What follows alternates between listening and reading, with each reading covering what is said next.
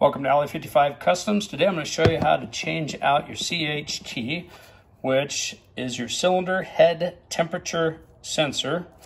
And this had a check engine light that popped up, or a service engine soon light actually is what it was. And this was the issue of the check engine light. And so what we're going to do is we're going to use the Napa product. It's the Echelon TS 4061, and this is going on a Triton 6.8 liter V10. So first I want to show you where the location of the sensor is, and it is way down under right here. I've already got the new one started right there. So it's under the intake manifold. So that's your cylinder head temperature sending unit, and don't confuse it with your temperature sending unit, which is on top. This is actually right directly below it. It will be on the driver's side of the engine, on the back side of the cylinder block, underneath the intake manifold.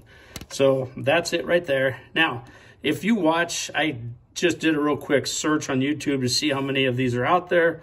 And everybody is showing you that you have to take off your intake manifold, that you have to remove your intake manifold, disconnect everything, pull this out. You need a new gasket set to reinstall when you go ahead and put it back together. And you know what? You do not need to do that. It's time consuming, and I'm going to show you how to take that off. And what you'll do is, to get down in there, yes, it is a tight fit, but I just did it, and it's not as hard as you think.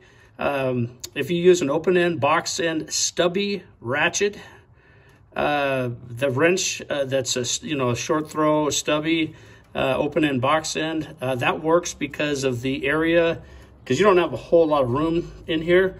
Or the other option that you can use is a crow's feet. The crow's foot actually works really good, and it will be a 19 millimeter to take it off. And you just take a short extension, stick it on there, and then you slide it in, and then you're just going to have to, it's going to take you a little bit, but you can do it.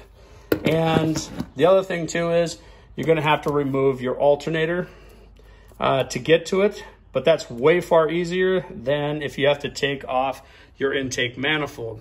So you do have to, take off your serpentine belt, pull your alternator out. Not a difficult task. It's a 5-minute job, and then you have to get in here to your cylinder head temperature sending unit and disconnect.